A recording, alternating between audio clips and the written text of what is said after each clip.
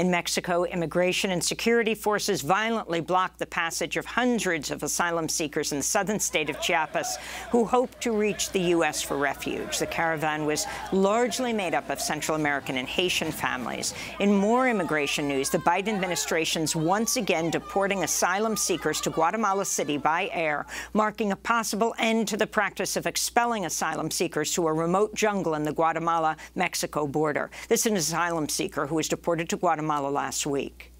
Por ahora nos tocó nosotros la de perder y ya ni llorar es bueno porque nos costó dinero, pues no vamos con dinero nuestro, sino que vamos con dinero prestado, pero ahí sí que la situación está dura, entonces está muy complicada aquí.